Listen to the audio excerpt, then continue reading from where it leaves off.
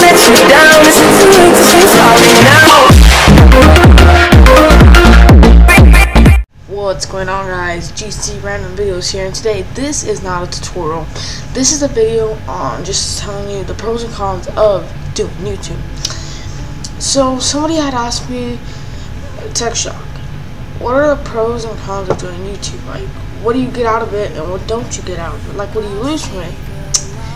Well, I can tell you one thing, that what you lose is sleep. Let's get into the video. So, pros and cons of YouTube. There are a lot of pros and a lot of cons, but some weigh out the other. Sorry for my hair, it's all messy. I gotta go get a haircut and like gel it up. So yeah, hope you guys like this video. Yeah, Christmas is over here. 2 days away. 2 days away.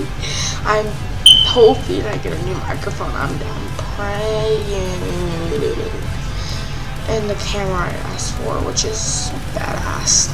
So yeah, the pros and cons of YouTube. Well, some of the pros are you get to learn a lot of new things. Like, before I started YouTube, I barely knew anything about computers. I started YouTube in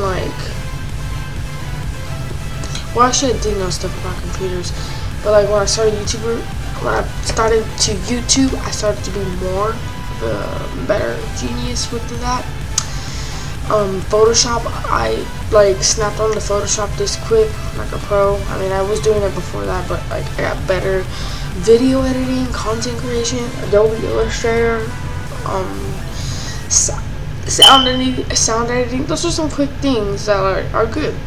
Some cons are you have to stay on top of your grades. I mean, you should be doing that anyways, but you gotta stay on top of your grades because you can't be failing. And I mean, like, unless your parents let you. My parents don't. You have to be passing to do YouTube.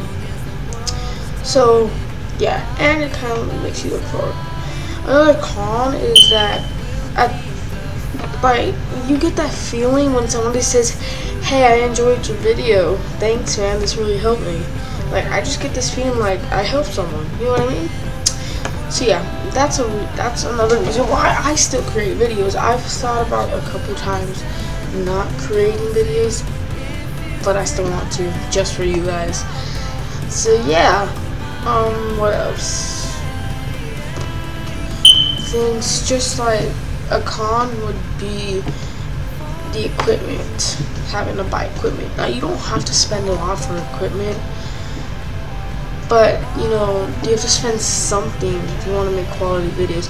If you're gonna make like desktop tutorials, all you really need is your laptop or a desktop and Bandicam or Action or whatever, and maybe a simple webcam with a microphone.